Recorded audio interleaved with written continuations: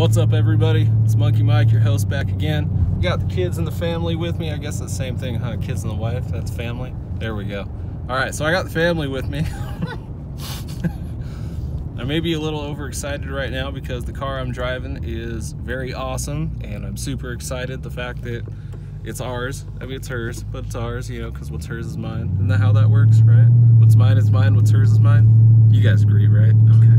So, with that said, we're taking the first daylight drive. We've already test drove it at night. We did find a few issues. There seemed to be a loss of coolant, so we were having a little bit of a temp spike. I was doing a few runs in Mexico, of course. You know, we don't speed here in the United States, but down there in Mexico, we were doing about $120, and every time that I would let off, we'd see the temp spike up.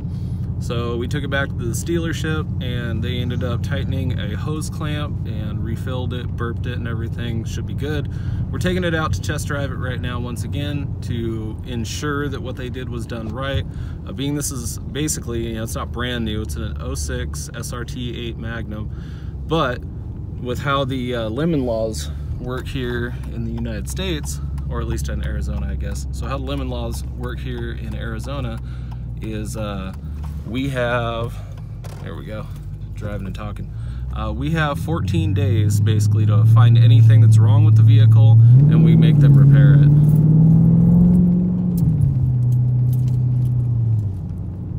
So with that in mind, we're gonna go take it out Mexico again. I'm just bringing the family to Mexico with me. You guys ready? Arriba, get some tacos? Yeah. We're not really getting tacos. I don't know, maybe we will. You think tacos tonight? Ooh, we should do taco salad. I was telling Brad we should do taco salad. I like taco salad. So, we're headed out to Mexico right now. Maybe we'll do a little burn ski, maybe we won't. I'm not quite sure. We definitely need to test the mile per hour, do will. I gotta do will. Fear to puny. We make up words around here. So, give me a short moment here, and we'll be out to our favorite spot out there in old Tijuana. Is it, where in Mexico do we go? I think it's Tijuana? Tijuana. I wanna. God, that thing sounds good. So I got a rule about cars. If it's cool, it usually has a removable top. That's just like kind of a thing. Even if it just comes back, like I don't care how it is, it's always got a removable top of some sort. And woo! And all the fancy stuff in the world, we still got this old ass friggin' cruise control circuit. Like, they couldn't have put a more fancy way. Got all this stuff. She even got a little touch screen. You know, I'll give you guys more of a rundown after we get out to Mexico and stuff. Maybe when we get back home I'll tell you more about it. But all the fancy things it could have, and the cruise control is not very intuitive from what I can see. I don't know, we'll find out later. I'm not really a cruise control guy, I'm more of a full throttle kind of guy. Yeah.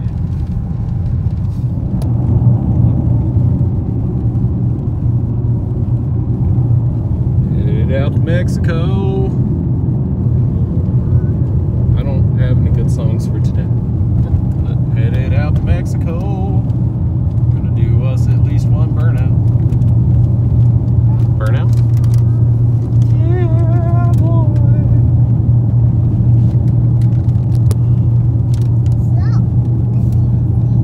She's not too excited, and you're gonna find out later at the end of this video why. So there's a reason why she doesn't have a big ecstatic smile on her face right now.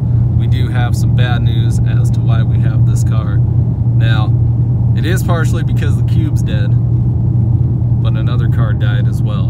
And back to back, first the cube broke, and then the other one broke. And that's one of our favorite cars, so we're pretty bummed about that. We're gonna have to go diagnose it after this. But I'm a big fan, as I just told my children, do something fun before you do something you know that's gonna piss you off.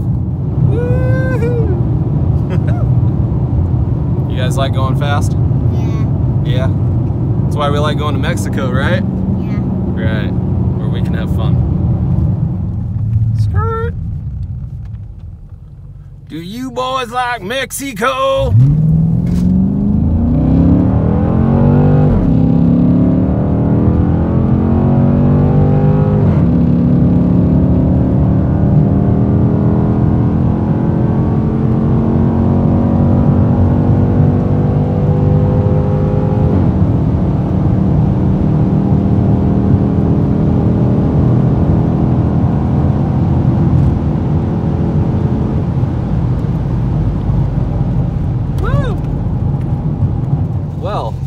we found out that it's, yeah, I don't know who put the exhaust on here, but so far now we have this problem.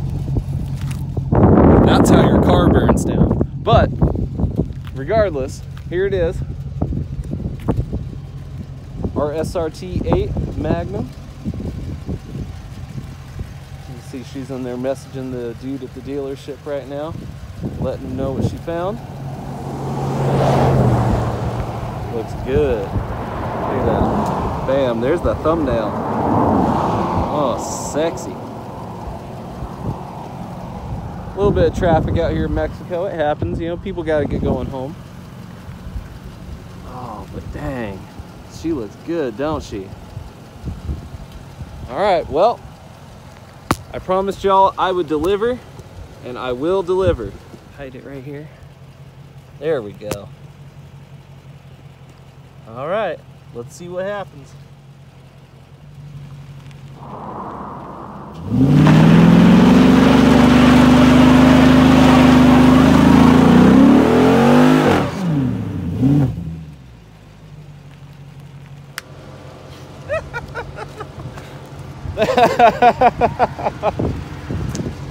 That's just a sneak peek. I'm not trying to roast. Look at that. Look how sticky those got. Woo! I'm not trying to roast them off completely. I mean, we just got brand new tires, and I just wanted to give you guys a little taste. Hope y'all enjoyed it. This is our new car, and we're gonna get back home before it catches fire, because I don't like that bumper. That doesn't make me too happy. But yeah, because look at that. You still got all the smoke from the rubber in the car. All right. Time for us to head back to the good old US of A. And we got to go take a look at the car that broke. See what we can do to fix it. Look at the smoke still coming out. No. What'd you guys think of that? What'd you guys think of the burnout? Yeah. Yeah? And it was smoke and smoke. It was smoke? Yeah. Yeah. Pretty cool though, huh? Yeah. Yeah? It was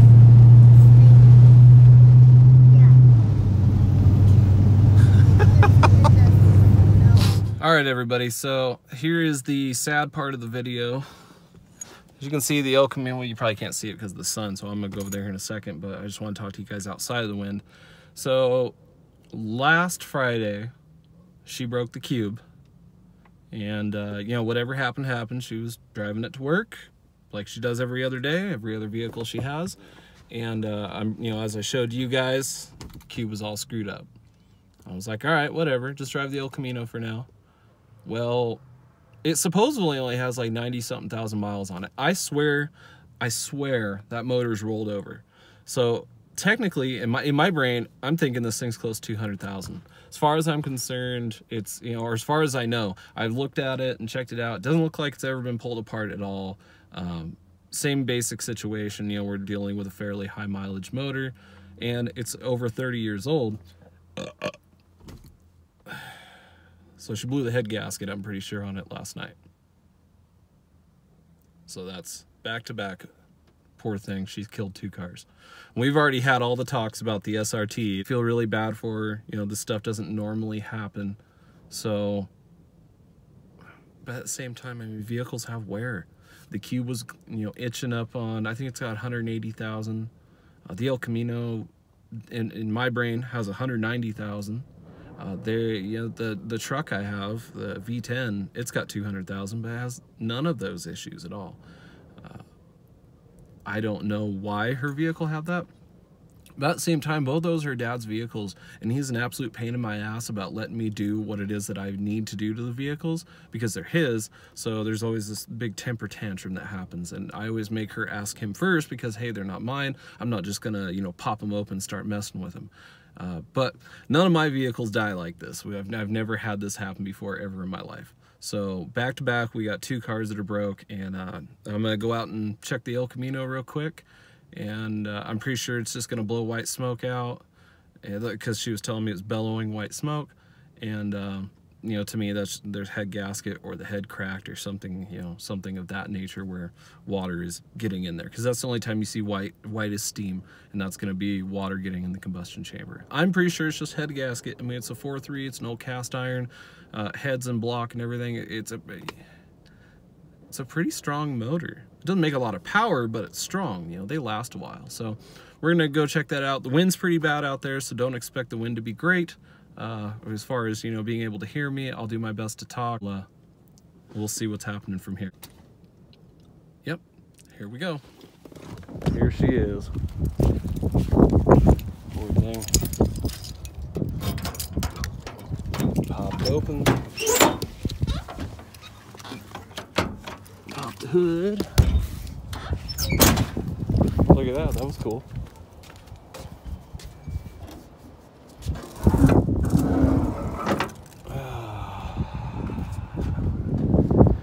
So it was leaking. I can see some droplets down in there. Definitely. That's just belt wear. Before we start it, let's check the oil. 15 million. Well, that's good. And it's full, so there's nothing in there. Nothing's mixed. That's awesome. Oh, okay.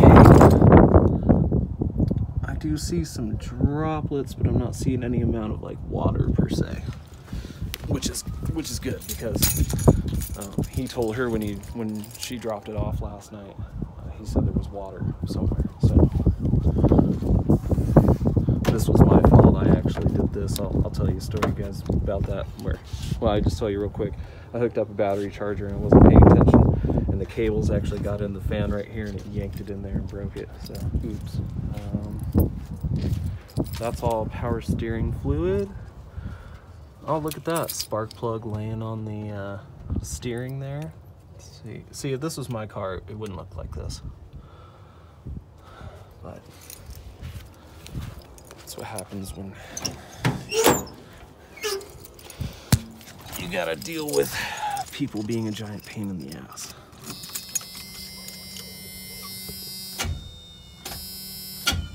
Oh, cool.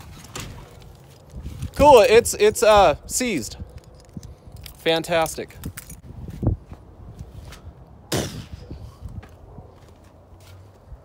Tried to start it over, and you saw it wouldn't even crank. So, engine definitely seized.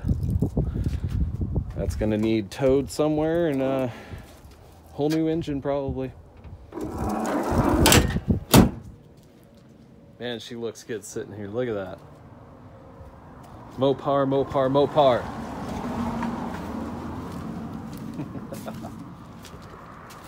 I love it.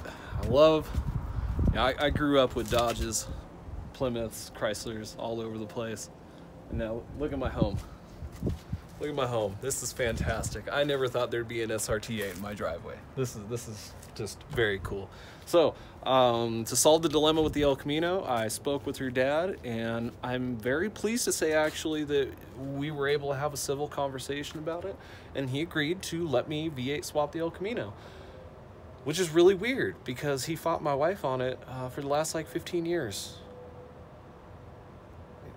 I don't understand. It was very easy. When I went to talk to him, I let him know, hey, that thing's probably knackered. It's, you know, we're done with it, and I can check to see if it'll work. He said, well, I don't want to invest any money into that engine. I said, well, no, why would you?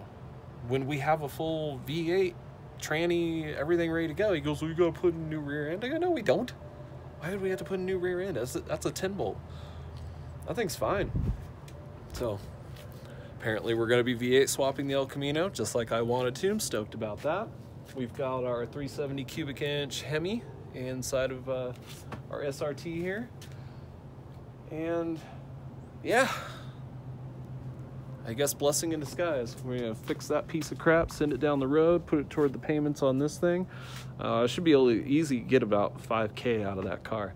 It is an extremely rare 6-speed manual version. You just don't see that very much. We already hit up the dealership about fixing the bumper here, about how it's melting like that, and I wouldn't be surprised if it ends up getting a brand new bumper because of that. So yeah, all in all, you know, I'll give you guys a status update on that.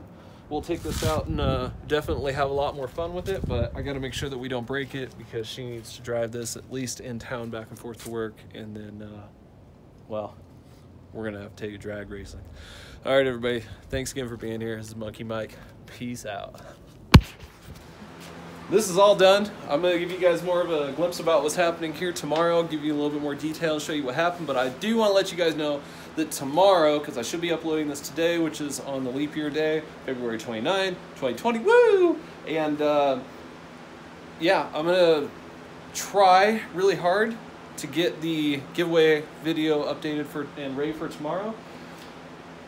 And it's going to be cool. I'm really excited. PFI Speed is on board with it. Booty Hustlers is on board. Dream Tank Soap is on board. I'm pretty sure we got Lil Clutch Kick might even send us some stickers or something. I think Wide Open Throttle Garage is on board. I'm pretty sure, I think that my buddy Aaron, 802 Garage, I mean, he may or may not. I'm not really sure. I don't expect anyone to, and I'm not asking for free stuff. So if anything, we'll try to get some stickers or some sort of merch from each of the guys. I'll let you know tomorrow for sure who is on board and who is not. I just want to thank you all for being here. Peace.